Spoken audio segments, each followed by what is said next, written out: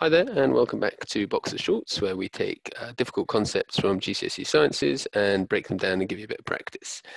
Just a reminder, if you have your phone on you, turn it off, put it on silent, not vibrate, turn it off, put it on silent, close any tabs that you've got open in front of you, other than this one, of course. You'll need a periodic table. I'm going to use the AQA one. You can access your exam boards one online. You just type it into the search bar. You'll need a scientific calculator, and also if you want, I'll put in the comments a link to a booklet that may help you throughout this unit, and I'm going to be using questions from the booklet. We're going to be covering quantitative chemistry in this series, which is one of the toughest parts of GCSE chemistry. It deals with moles and masses and things like that, and we're going to do a whole bunch of different videos, and the first video today is on formula mass. Formula mass is a great way to get into the topic because it's really straightforward. If you get your periodic table, stop sharing the video, there we go. Right, so if you get your periodic table, it looks like this. Each element has two numbers, the atomic number and the mass number. Now the atomic number, you should know already, represents the number of protons in an atom, and the mass number represents the number of protons plus neutrons. Technically, for scientists, it's a bit more complicated than that, but at GCSE, we're okay to say that it just represents the number of protons plus neutrons in one particular atom. Like I said, it is a bit more complicated than that, and in a couple of videos' time, I'll show you how, but for the minute, that'll do. There's this thing called the formula mass, which is where if I took, say, water, which we know is H2O, I've got three atoms in there.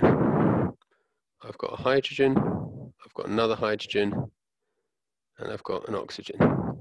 Remember, you should know this from your earlier work, especially on balancing equations. And if you're a bit stuck on balancing equations, make sure you go back to my video on balancing equations. I have a foolproof method that works every time.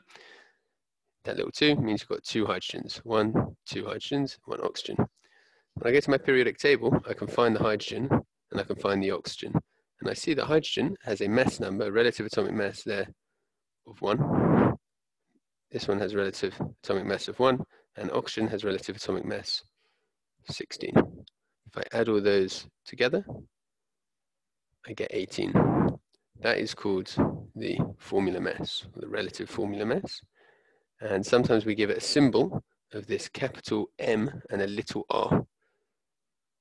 So capital M and a little r, 18, that's our formula mass. That gets us a mark in the exam. Very straightforward. We'll do a couple more examples. So let's say we had lithium sulfide, Li2S. So here I've got one lithium, another lithium, and a sulfur. The mass of lithium is going to be 7, so another 7, and 32. And if I get my trusty calculator, I could do this in my head, but I just want to show to you that it's important to use your calculator. 7 plus 7 plus 32 equals 46. It is crucial that you use your calculator in science. You're always allowed to use it. If you're ever even vaguely concerned about mental maths, just use a calculator. And the reason for that is because you're allowed to use one, and it's very easy to drop a mark just by making a mistake in your calculation. And if you had to use your calculator, you would have been fine. Let's do one more together, and then you can do some practice. So we'll do CaCO3, calcium carbonate. What I'd like you to do is have a go at doing that one yourself. If you like, you can pause the video and go back if you can't remember, but I would definitely want you to pause the video now, do CaCO3, and then press play when you're ready to go. So you should only now be listening if you have done this one. Again, as I've said many times before, if you're not going to do the exercises, there's not a lot of point in you doing these videos. You just won't learn anywhere close to as much. So what have I got here? I've got a Ca, I've got a C, and I've got 3 O's. My Ca is 40, my C is 12, 16, 16, 16. Again, you could have just done those as times 3. It's completely up to you. Get my trusty calculator. 40 plus 12 plus 16 plus 16 plus 16. Gives me a nice round 100. If you got that done, if you got that correct, well done. If you didn't, I suggest you go back to my worked examples. If you did get it correct, then I suggest you, I'm sorry, let me just share my screen. And now you can do these questions, please. Pause the video, do those questions, and then when you're done, press play again. You should only now be listening to me if you have done these questions, and here are the answers. Mark them, see which ones you got right, got wrong. If you are hopelessly wrong, definitely go back to the beginning of the video, try again.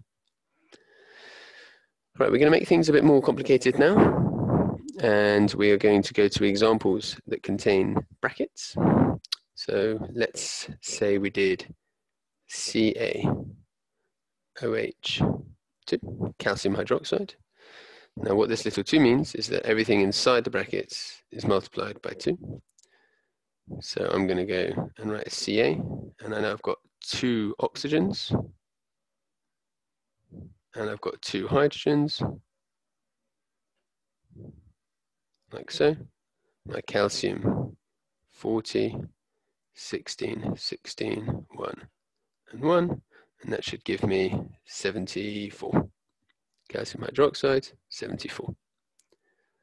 Let's do another one. Let's try,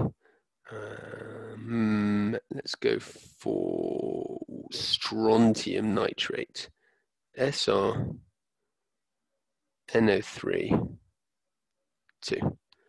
Pause the video, try that one yourself, and then press play. So, I've only got 1 strontium here. Remember that 2 only goes on what's on the brackets. So I've got an 88. I've got 2 nitrogens. So nitrogen on my periodic table is 14. And I've got 6 oxygens. 1. Sorry, I've skipped a step, which was a bit naughty of me. I'm just going to write 16, 16, 16, 16, 16, 1, 2, 3, 4, 5, 6.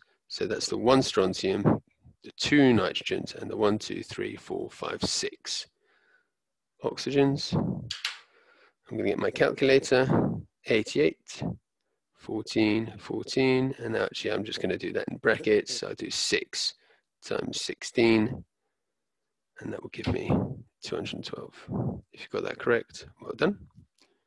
You're ready to carry on with the video. If you didn't, then I suggest you go back and watch the explanation again and have another go.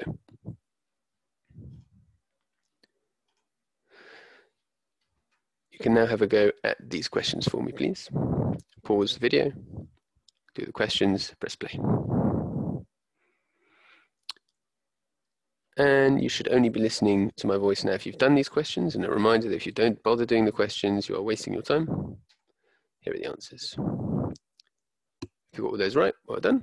If you didn't, then I suggest you go back. That's the end of this video. In the next video, we'll look at something called a mole. I remind you that if there's a particular topic you want me to cover, just please do let me know in the comments. I'll be trying to do more of these as time goes on. And make sure to watch the next video, because this isn't just a standalone, this is part of an entire unit. Thanks again for listening. Oh, and subscribe. Make sure to subscribe, because then you get a notification anytime I do a new video. Thanks again for listening.